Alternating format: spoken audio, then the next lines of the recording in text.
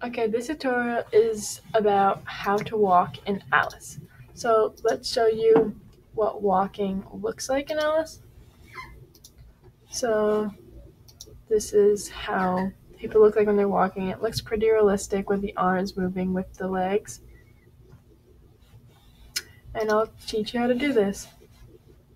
So you first want to make a function, a procedure. I've already made one called walk. And here you should add in a do together so that all the movements happen together in sync. So you want the person to move forward 0.5 while they're with each step. And you also want the arms and hips to move. So let's do the left shoulder first. Let's turn it left, this 0.125, so that it isn't too much. And let's do the same for the right shoulder.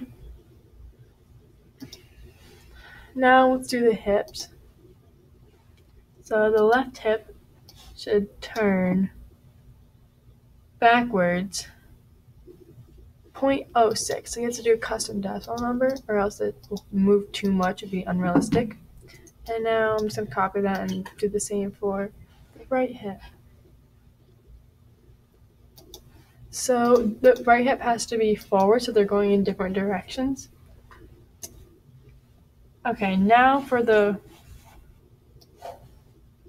walking procedure, the main walking procedure, I'm adding a count to 3 so that it walks 3 steps, and it does it 3 times.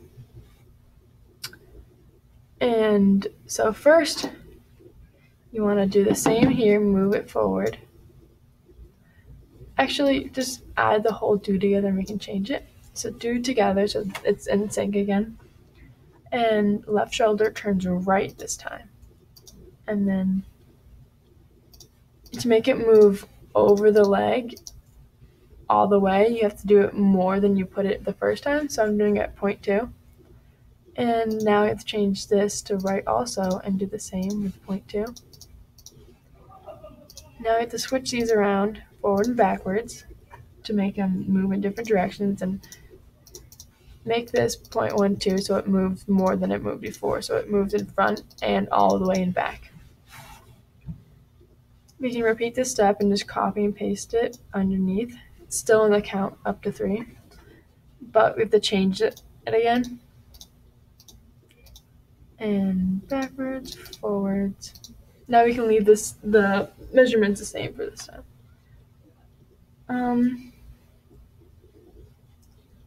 Now let's copy paste this again underneath. Change measurements again.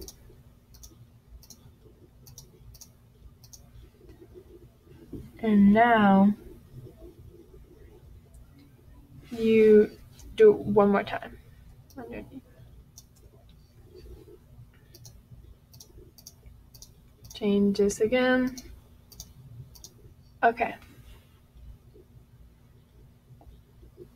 Now in order to have your person go back to normal at the end, instead of having their legs and arms extended, you have to go back to do the same thing as in the beginning and have it set it back to normal.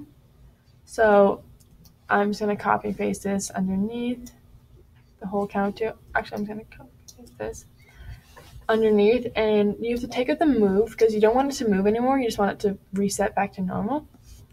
And so you want both measurements to turn right again. And set it back to the original measurement of 0.125 because we moved it left at the beginning, so you want to set it back to the original position. And then change these around again, forward and then backwards, and then change these back to 0.06, so it's back to the normal position as well.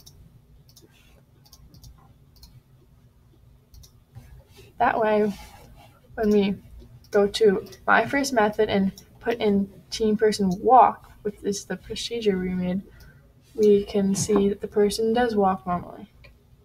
and realistically.